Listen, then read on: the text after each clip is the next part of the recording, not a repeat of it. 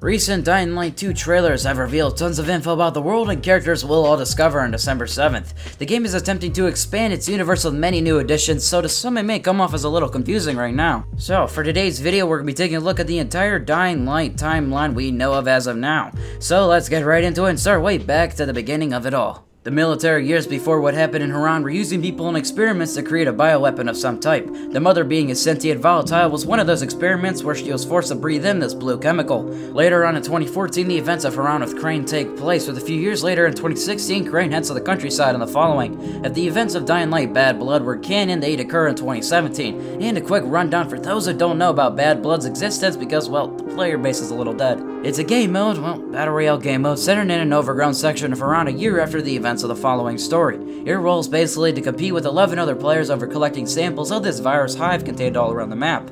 Once you've extracted enough samples, you can call on a helicopter to pick you up, which ends the match. Techland is yet to confirm if the mode is canon, but we do know if that were true, it plays a big role in how the virus escapes the city. The people sending in the helicopter and collecting the samples could be GRE or military, but it overall doesn't really matter. As we know from the comic, the government plays a huge role in the downfall of it all. We do know both the GRE and the military are working collaboratively with many of the higher ranks in the government for their own personal gain, to rather earn money or use it as a weapon. There's a lot of things we don't know in that middle area of the timeline between this and the events of Dying Light 2, but we do know things only get worse as time goes on. Eventually, most of the world becomes infected in around 2024 to 2025 due to many unknown outbreaks. In January of 2025, the American government played idiotically again for simply wealth and power by dropping a chemical gas advertised to the city as a vaccine on all of its citizens, mutating them into terrifying creatures that continue to wipe out the population. Now with the government gone and most of the humanity in a state of near extinction, the people still have to bring humanity back, and we see that take place in 2036, the year the events of Dying Light 2 occur. According to what Aiden says way back in a CG Dying Light 2 trailer, his father told him some things, but what is important is that he existed at some point.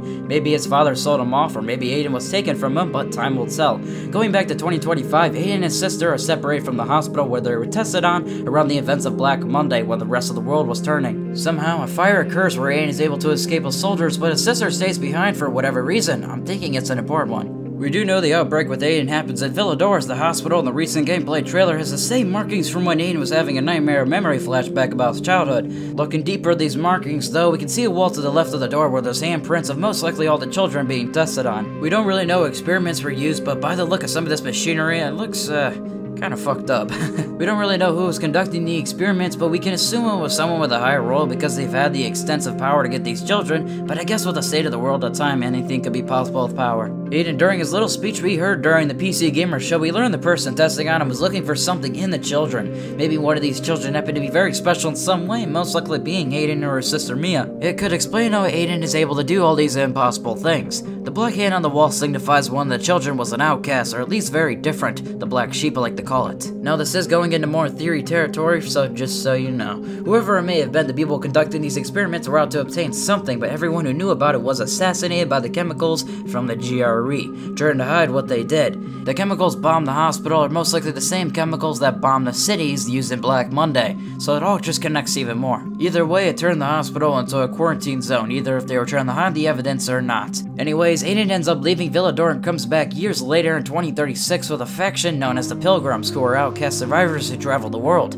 Aiden has a motive, as he's searching for his lost and possibly dead sister, and that's where the beginning of Dying Light 2 most likely begins. I could give my own theories even more about how the story might go, but I'm gonna save that for a video of its own. Anyways, thanks for listening to what I had to say as always. My name is Ty, and I'll see you in the next video. Thanks.